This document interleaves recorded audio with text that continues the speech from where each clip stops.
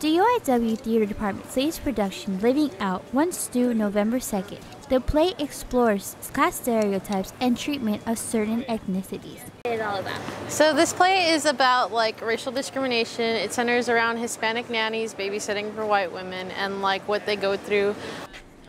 Last Thursday, the cast and crew came out to inspire students to watch the show, even if it doesn't portray to them. The whole deportation arguments and stuff like that. So it's just a really good way to get people to see what's going on in the world, even if it's not relative to you.